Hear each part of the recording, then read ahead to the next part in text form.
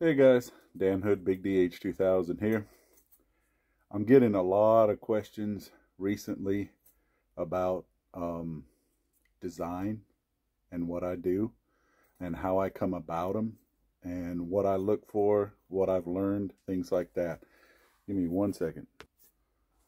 Sorry about that. Remembered something else I wanted to grab before I got into this video. Right now, a lot of people seem to be asking me questions about Ocularis plugs. By now, you've probably seen my one video about Ocularis plugs. The second question that I get a lot is the distance to the edge versus the hole, okay? You can see in some of my original designs, here's the template, okay? What I do is I create a template, okay? This template assumed, I believe, 1/8 of an inch clearance. When you drill it correctly and clean it out, it'll be about 1/8 of an inch. The two holes here are the center of the Ocularis plugs. These are ones for my pin and ones for the lanyard, okay? So when I originally did a lot of design for Ocularis plugs, I was using 1/8 of an inch as the final clearance or the final thickness. But you know, by the time you sand it and clean it and everything, that 1/8 gets to be pretty skinny. And in aluminum and all, it's fine, but it just, I don't know. I just couldn't round stuff enough, and I didn't as much care for it as much. So you can see on this bean flip, this has got to be at least 3/16, if not almost 1/4 inch when it starts. You can also see that there's been grooves put in it for, you know, when you pull it, let you see grooves on the band. It also gives places for the tubes to lie if you choose to use tubes. This was an addition Metro Grade came up with for the Ocularis. The big thing I took away from this was I increased the thickness so that by the time I clean it out, sand all the outside, clean it all up, I end up with about 3/16. A little more sturdy, a little more stable. Gives you room to put a groove or two in if somebody wants to shoot a lot of tubes, you know, things like that. So that's one of the things that evolved as I was building. Another thing you work on is, as you build, say you want to put a scale on this, you know, the scale has to fit, but it also has to leave room for the Ocularis plugs, okay? Generally, what I've been doing is I've been putting about 1/4 of an inch gap there, okay, between the hole and that gives you room to get your Ocularis plugs in and room to get in and clean sand. It looks tidy, but at the same time you'll see that, well, Dan, why'd you put these wings up? Are these wings stylish or something? Is that all you did for? No, because by the time you shape it and you go to try to grab it, if you don't have those wings up there and you don't have them smoothed out just nice and everything, it doesn't feel as good here, okay? It adds a little bit, adds a look, kind of, for lack of a better term, a little more curvature to land your hand in. So that's why I put them in the way that I did there. That's Ocularis plugs, okay, and design. Here's another one I've done, as you can see. So let me put these off to the side.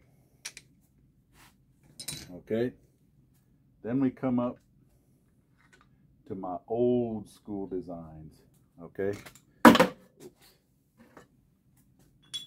These are designs I made that were wrap and tuck way back when, and it was all about, you know, the less on the wrist, the closer you got to the bands, the better.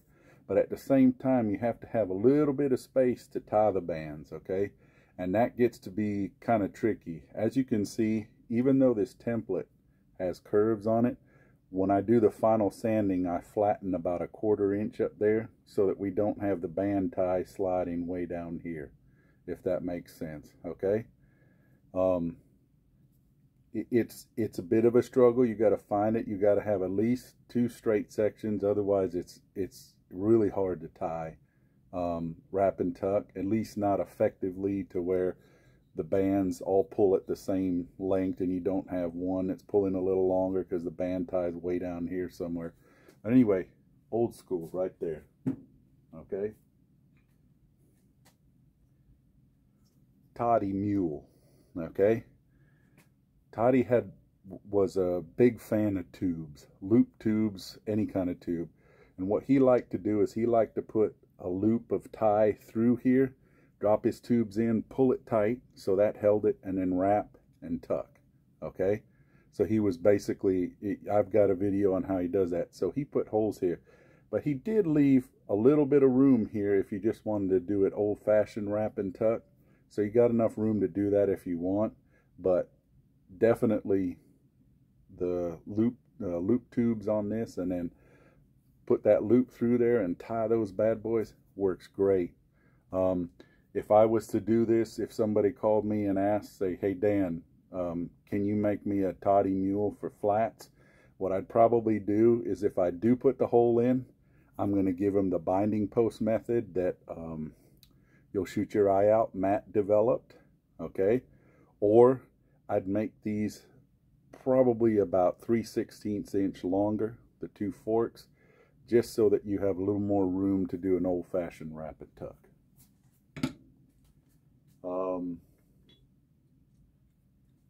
Through the fork mule, one thing I have learned is I've never needed band grooves on an over-the-top shooter. Okay, only time I've ever needed a potential band groove is when I needed it on the side, because the side was too curved or too sloped to get the band to stay in the right place. Okay, that's the only time I've ever done it.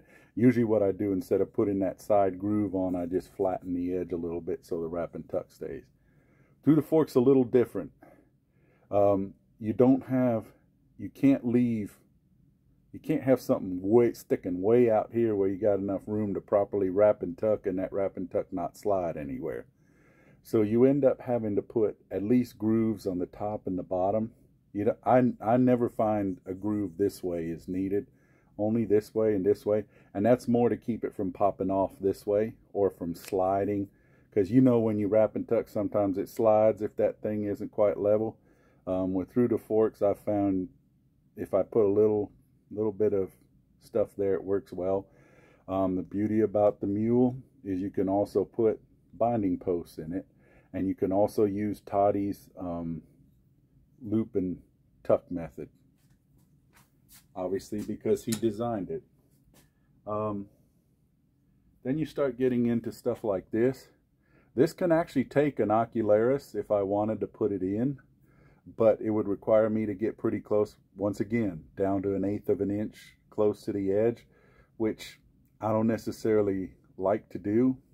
And as you can see, it's a flat top, so it's the same idea. If you look here,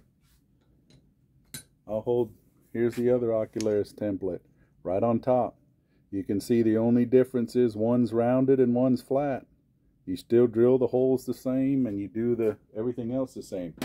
Now, pretty soon you're going to see a video where I take this and I put tapered holes in, and you just use a tapered bit. They make several sizes. You can buy them super cheap at Harbor Freight, or you can buy nicer ones at a variety of other stores. Your call. Find the one that matches the taper of your silicone plugs, and just polish in till you get the hole to the right size and the right set of slopes. Okay, once again, it's just a flat top, nothing different. And if you want to do a full flat top, well, then you just don't cut out the middle. Simple as that. Not much difference to that. I've also done pins. These are for custom clips. I've done the whole custom clip thing. I've studied that. I mean, I don't know. You can say anything you want, ad infinitum or whatever.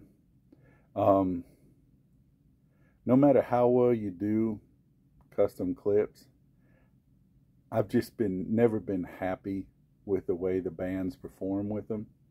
Okay, personally, uh, first of all, it's very difficult to get all the holes drilled in the right place, even with a template.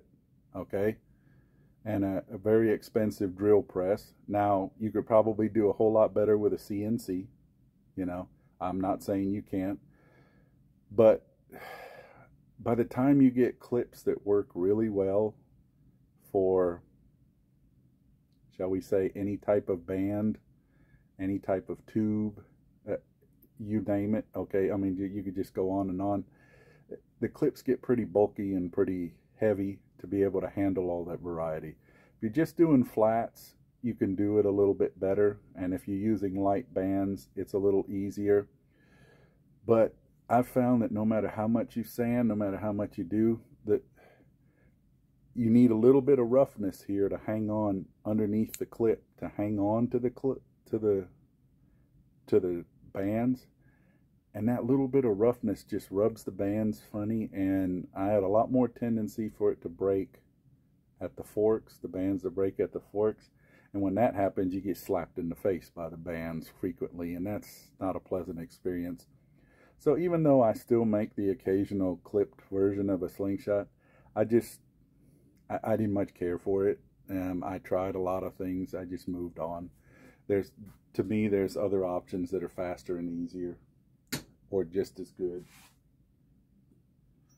Now, the ultimate is if you want something really small. It is very hard to do a big clip or a custom clip or an Ocularis plug. That's the beauty of the tapered silicone plugs, because you can get them pretty small, and the binding post method. Okay, and there's also what some call, I think some call it toad in the hole, some call it otter method.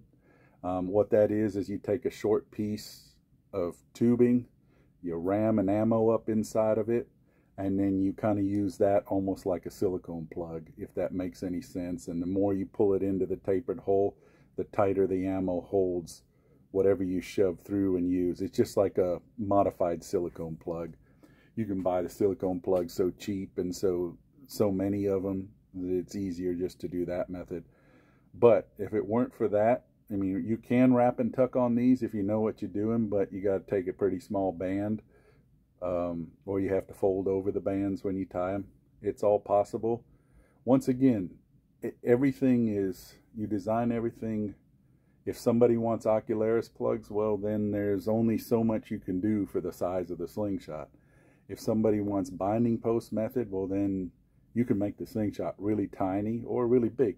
I mean, you got options, okay?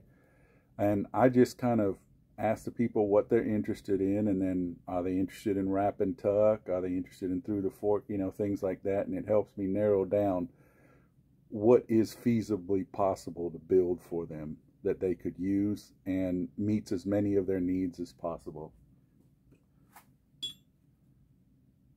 Last option is what Carl over at Crack Pepper Slingshots refers to as the wave method, where you wave the tube through. It works best with single tubes, but you can do it with double tubes. There's the option where you put it in the front, you leave a little groove for it to go over the top, you bring it through the back, and then you put it down a slot to hold it still. You can also do it through the top, out the back, through the front, and around into a slot as well.